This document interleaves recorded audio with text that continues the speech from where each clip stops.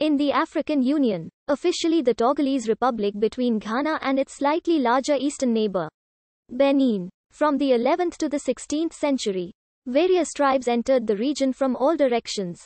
From the 16th century to the 18th century, the coastal region was a major trading center for Europeans to purchase slaves, earning Togo and the surrounding region the name, the Slave Coast.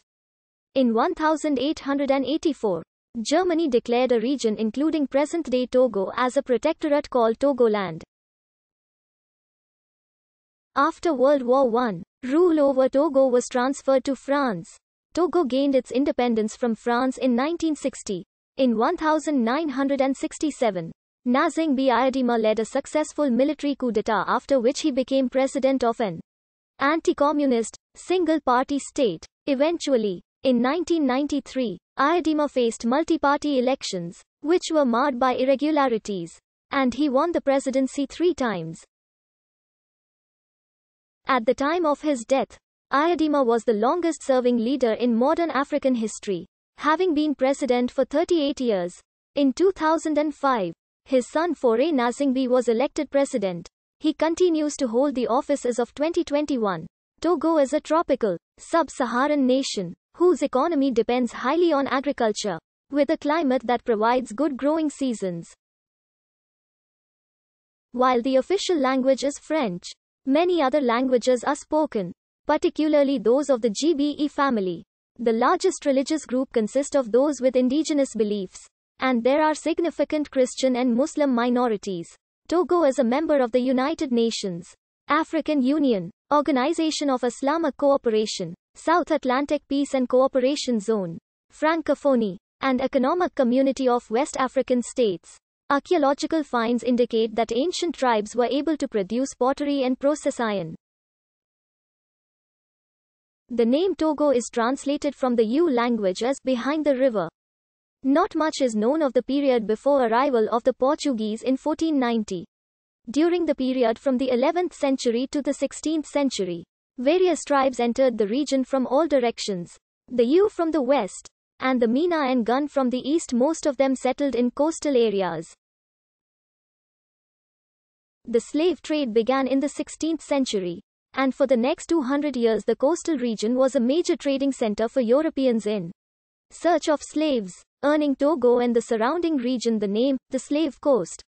In 1884, a paper was signed at Togoville with King Malapa III, whereby Germany claimed a protectorate over a stretch of territory along the coast and gradually extended its control inland. Its borders were defined after the capture of hinterland by German forces and signing agreements with France and Britain. In 1905, this became the German colony of Togoland.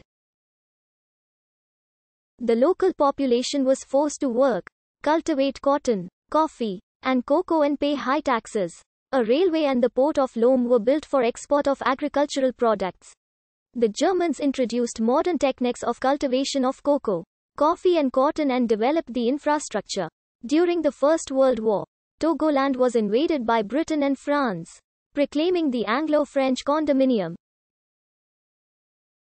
On the 7th of December 1916, the condominium collapsed and Togo was divided into British and French zones.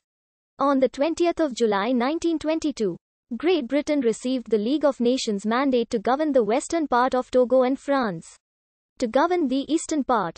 In 1945, the country received the right to send 3 representatives to the French Parliament.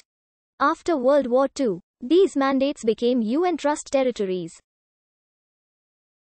The residents of British Togoland voted to join the Gold Coast as part of the new independent nation of Ghana in 1957.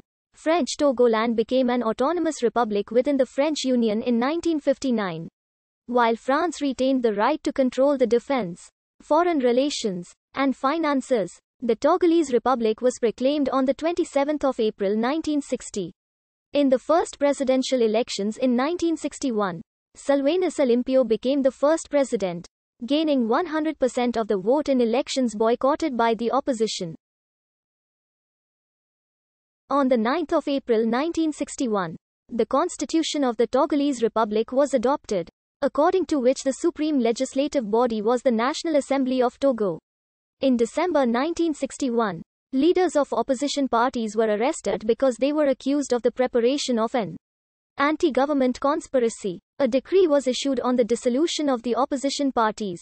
Olympio tried to reduce dependence on France by establishing cooperation with the United States, United Kingdom, and West Germany. He also rejected the efforts of French soldiers who were demobilized after the Algerian War and tried to get a position in the Togolese army.